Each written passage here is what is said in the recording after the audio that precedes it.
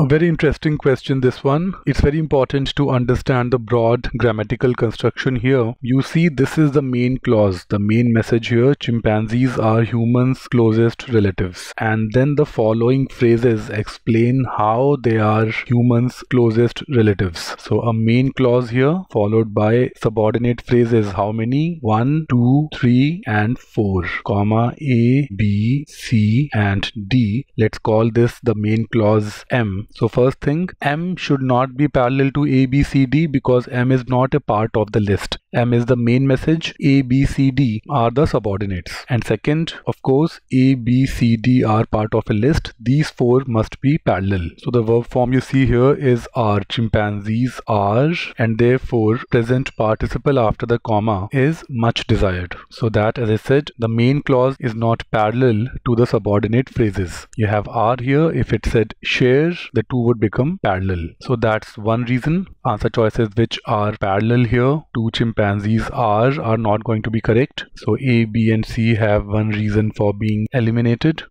Answer choice C has one more problem. It brings in a pronoun when it is just not needed. Chimpanzees are the subject of the sentence. Whatever is being said about the chimpanzees. This extra pronoun is just not needed. So another reason why C is incorrect. And then let's ensure that A, B, C, D are parallel. Sharing, leading, eating and being. So see, all the four verbs are parallel. They are in that verb plus ing form. Be very careful when you see a being. Many books will tell you that being is almost always incorrect. There is some truth in that, but you have to be careful. Being is correct when it is a part of a noun phrase or when it acts as a passive continuous verb, which is the case here. It is acting as a passive continuous verb. The four verbs sharing, leading, eating, being are parallel, and these four are not parallel to the verb in the main clause are.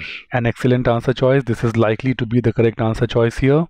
Let's still look at answer choice E, sharing, then you have leading, then you have eating, and then suddenly and they are. This are is a deal breaker here. This breaks the parallelism. Sharing, leading, eating are not parallel. Answer choice B says share, lead, eat and then suddenly being. This being is incorrect because it is not parallel. This is a passive continuous verb, not parallel to other verbs here. So another reason why B is incorrect.